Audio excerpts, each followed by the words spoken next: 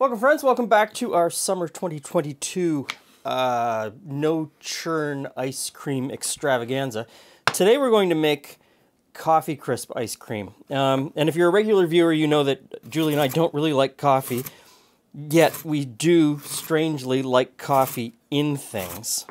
And as a child growing up, one of my favorite candy bars was Coffee Crisp. And I think that Coffee Crisp is still a fairly uniquely Canadian candy bar. I don't know that it's sold much outside of Canada. I know that it's made here. It's made here in Toronto. Anyway, it's something that when we meet people abroad, they'll ask us if we have any Coffee Crisp, maple syrup, or Macintosh toffee is the other one that people always ask for. So I've got two Coffee Crisp bars, and I'm just going to chop those up. And this is a no churn ice cream, so it doesn't require any kind of special equipment. You just make it, you mix it with a mixer, you can mix it with a whisk. So easy to make. So I need whipping cream.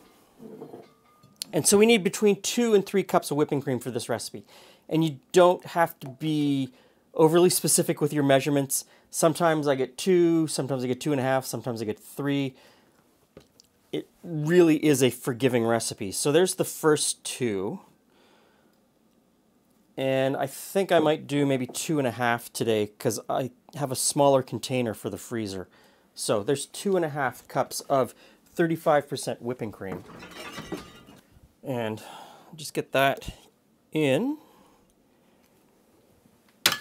And we just whip that up. Now you want to whip the cream until it's almost to the whipped cream point. This recipe works because we're whipping air into the high-fat whipped cream, and then we're adding condensed milk. And the condensed milk brings all of the sugar in the form of an invert sugar.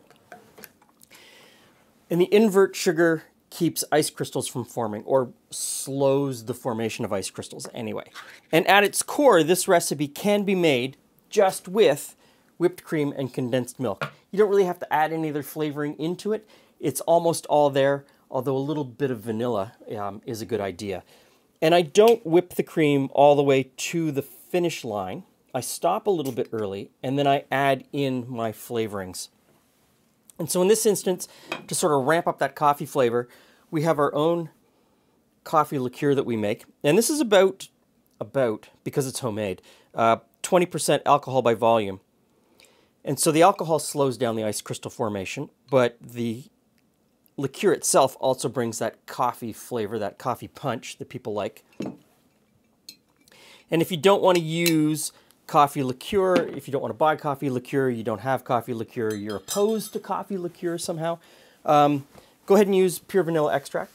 But know that pure vanilla extract is 40% alcohol by volume. So you're still bringing quite a bit of alcohol into the mix, even if you use less.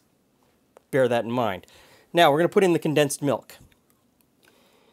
And from this point, I just finish whipping it. And finishing whipping it will bring together all of the flavors and add that last little bit of aeration that we need.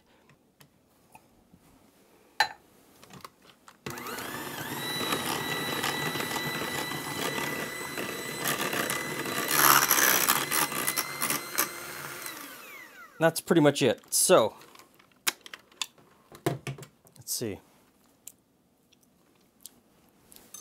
Amazing. Amazing. So I've got the Coffee Crisp, and we'll just put that in. And at this point, you can just sort of fold the chocolate bar in. Not much to it. And I've got a freezer, a glass freezer container in the freezer, and I've got it chilled down. Giving it a head start really helps out, because the next step really is just to stick this in the freezer and forget about it for 5-6 hours.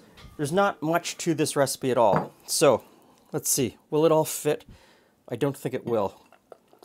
I broke a couple of the containers that I would normally use, and I haven't been able to replace them. So we'll spread this between 2 freezer containers.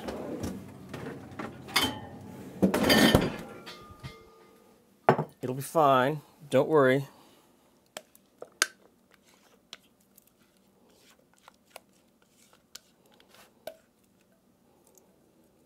Okay, now just stick lids on these.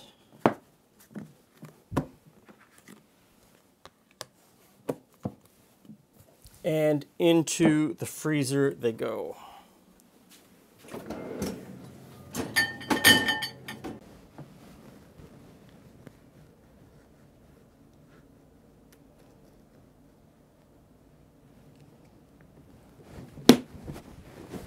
Ooh, hey, hello friends. Hey Glenn, our next flavor. Next flavor. I'm all ready. But what? This one might just be for me. That's setting it up, right? Like that's a total. Do I just set up for disappointment now? Yep. It is just for you. Mm-hmm. There's a coffee flavor to it.